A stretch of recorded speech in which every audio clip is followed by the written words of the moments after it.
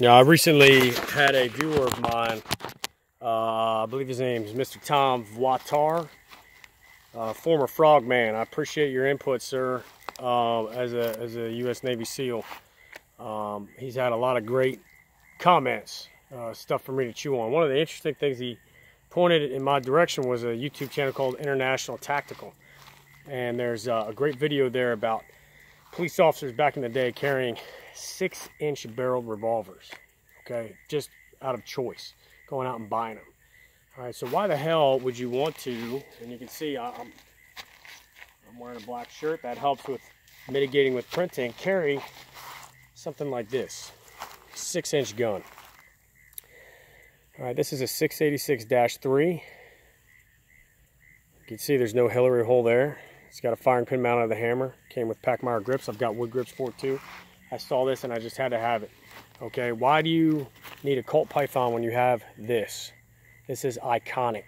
The 686, 586 L-frame revolvers are iconic, and I believe that they are going to go up in value. So I saw a price tag on this, $800 out the door. I had to get it. Had to. But a 6-inch gun, I'm actually more inclined to carry this, believe it or not. Concealed carry this as well, which a lot of you might be like, well, what the hell? Okay, with a good outside the waistband holster, okay, such as the one I've got here. This is a no-name brand that I found at a gun shop. It's leather, it's tight, tight fit. But man, you throw on a jacket or a vest, this is very easily concealed. Why the hell would you want to carry a 6-inch gun? Well, you know, from Tom Vawtar's link to International Tactical, this LAPD police officer said that, hey, look, this is why we carry 6-inch barreled guns. The longer sight radius, okay, makes it more accurate, less room for error. That's a fact. And then the big one that I like is that you get and maximize the muzzle velocity out of this particular round, which is 357 Magnum or 38. 6-inch barrel gun, you're going to maximize the velocity. So for those reasons, I actually really like, I'll carry at least a 4-inch, but I like to have 4 or 6-inch barreled guns. Not to say that snub nose and 3-inch guns aren't very good choices. They're much more concealable. Okay, so if you're looking for absolute maximum concealment, 3-inch or less barrel revolver is going to be the best choice. But I can tell you right now, this can be carried Mexican style, and as long as you don't have it pointed down at your other gun, all right, you're gonna, because you look, I don't have a lot of space down there, ladies, so I cock it to the side, all right, and basically the barrel is pointed down the pocket line, and even when you sit down, that's fine. Okay, so it's pointed at an angle, Mexican style. The handle's right there. You tighten your belt up, and look how concealable that is. You can't tell. You cannot tell at all that you've got that size of a weapon on you. But I think with the 6-inch gun, folks, a shoulder rig or an outside the waistband holster with an outer garment is the best way to go. But don't overlook it. I think a larger barrel gun is great for home defense, but it's absolutely viable for concealed carry, believe it or not. I'm gonna advocate that. It's not for everybody, but I do like maximizing the muzzle velocity. I like the better accuracy. It feels really good in my hand because I got big hands. I like to grab a handful of guns, so an L frame feels really good. So I'm gonna do just a little bit of shooting right now from concealment, so you can kind of see where I'm coming from. All right, we'll run a few combat drills because ammo is scarce. Ammo is hard to find. I also have a speed loader double pouch on me, which doesn't really conceal very well either. But if you're going to open carry, this is great. But the problem I find with these is that it's hard to get your hands around the body of the loader. You end up having to use your fingertips, which is a fine motor skill we lose in a fight. So I'm going to show you the difference in getting the gun back up with this versus just keeping it in your pocket.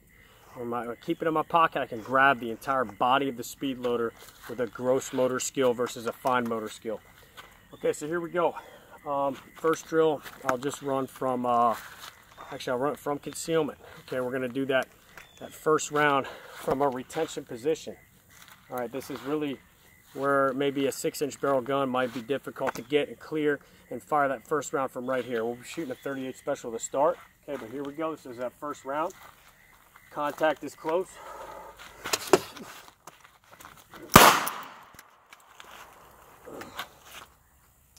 See, yeah, fine motor skills, man. All right, there we go. I dropped it.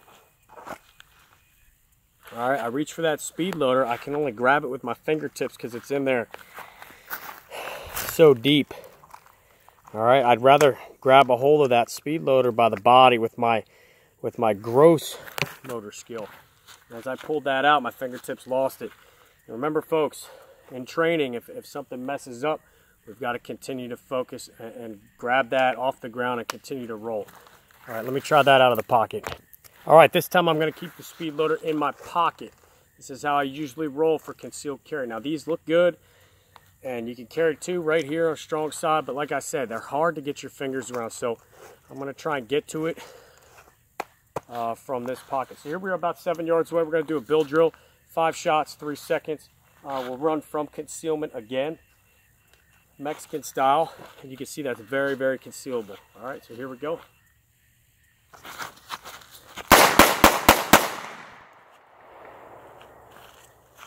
All right, man, alive. That's hard to miss with that. Those are 357, 158 grain magnums. Man, they do a great job. No doubt about it. This barrel length helps with accuracy. All right, we'll be doing that modified stress fire technique again here from a pocket. So I'll do 1 shot and then a speed reload and see how much faster it is. Here we go.